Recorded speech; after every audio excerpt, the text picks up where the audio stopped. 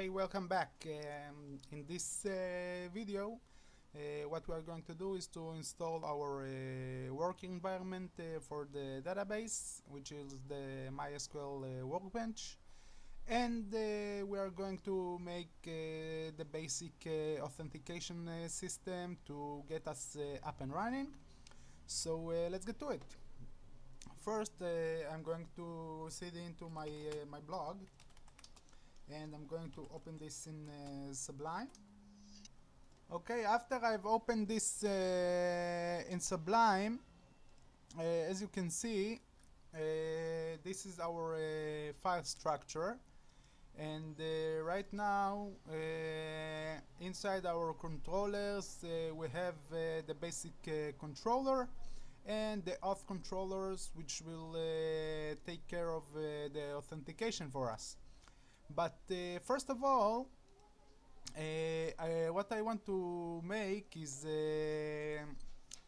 basically the first command we are going to do inside our project, and it's called PHP artisan make auth, and this will scaffold our authentication system for the register, for the login pages, and everything else.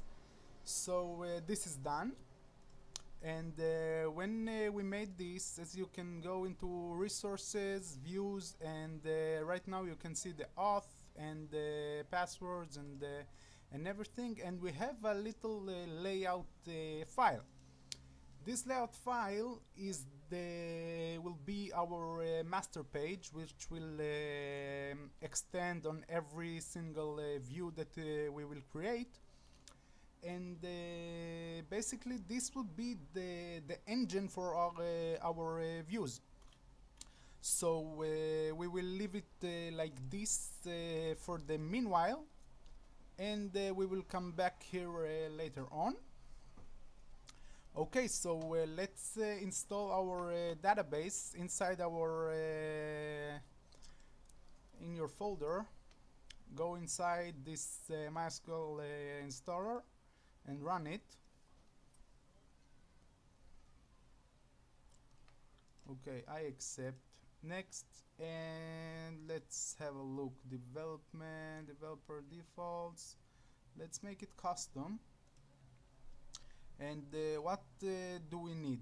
We need our server. Yep, we need our server. And what kind of applications I want? The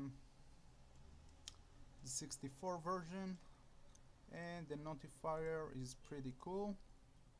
Okay, so this is also, and utilities, we don't need this. For visual, don't need this also. For Excel. Okay, next. What else? What else? What else? Okay, next.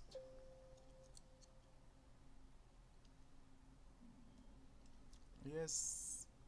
Okay, execute. Okay, this is done. Next, ready to configure. Let's see what kind of configuration we need. Development machine, yes, this is okay. Show me the advanced. Let's see what else do we have here.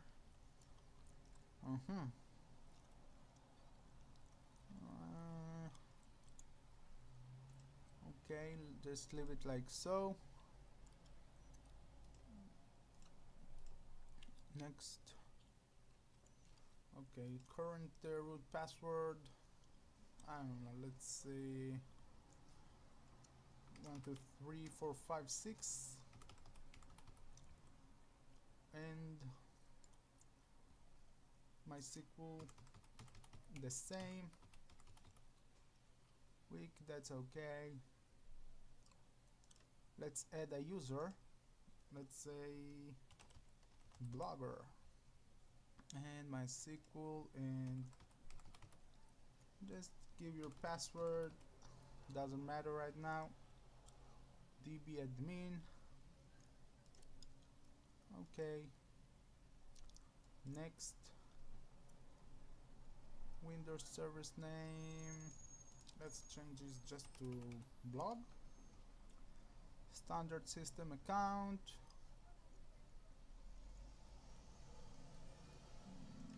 Let's see, that's okay.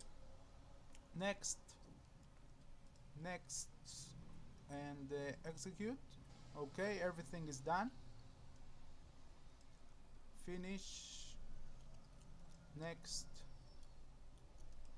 and finish it. And let's make a new connection. So let's say blog. Username would be, let's say, blogger, and it was 1 2 3 4 5 6, and okay. Let's enter. Okay, we're going to make everything from scratch, as I said, and right now let's create a schema. Let's call it blog and apply, and finish. We can go ahead and open the env file. In here, what you need to do is to, where is it? Localhost. This is the database, was blog. The username was blogger, and the password was 1 2 3 4 5 6. We can save this. You can delete this example env. Don't need this. Okay. What else should we do? I think this is it for the database. Wait a minute. Config database. Let's have a look. The default is MySQL. Okay.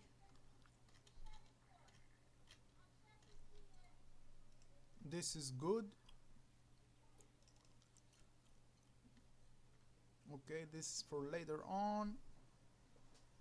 Okay, basically we are done. I'm done for this video, setting up the environment and the database, and yes, I think it's good for this video. And on the next video we're going to work on our views, on our controllers, on our routes. We're going to learn how to pass data between routes and views and controllers and everything else. What I am going to tell you is I'm not going to use Bootstrap for the CSS. I'm going to use Bulma, which is a nice framework for CSS. You can go look it out. Go write bulma.io in Google, and you will find it. And that's it. I'll see you next time, and bye bye. Subscribe, share, tell me what you think, and bye bye.